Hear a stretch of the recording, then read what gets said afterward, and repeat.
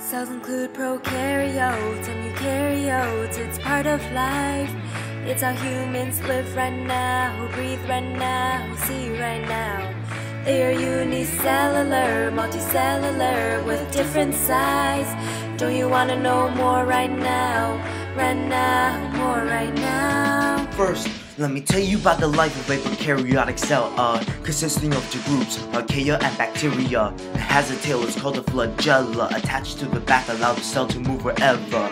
We move on to the short, hairy thingies, but do you know, those things are called pilies. It helps the cell attach to surfaces, one of the main components of the organism. Before we understand all the organelles, we come across three things that act as shells: the capsule, the cell wall, and the plasma membrane. It helps the cell defend for strange things. As we move in with this protein production, plasmids, gene carrying the physical construction, nuclear region containing DNA molecules, and that is the prokaryotic cell. Have you learned something interesting about prokaryotes? They are unicellular, less than 10 microns in size, you know. Now next, eukaryotes, the multicellular complex cells.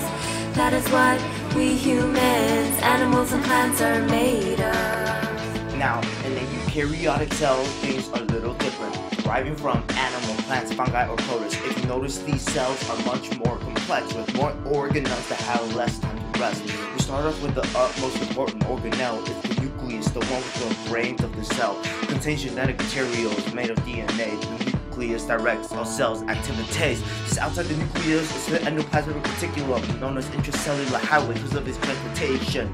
It sends all sort of items purposeful for the cell, like proteins by ribosomes that support organelles. Next to the ER is a Golgi apparatus. It makes proteins, processes it, and packages it. Lysosomes use enzymes to help break food down, which the mitochondria use to make energy now and pass you it around. all know what eukaryotes and prokaryotes are. It's time to review your notes, sing along and know the parts. It's high school, it's IB, remember with your hearts that cells are part of you, it's part of life, it's part of us.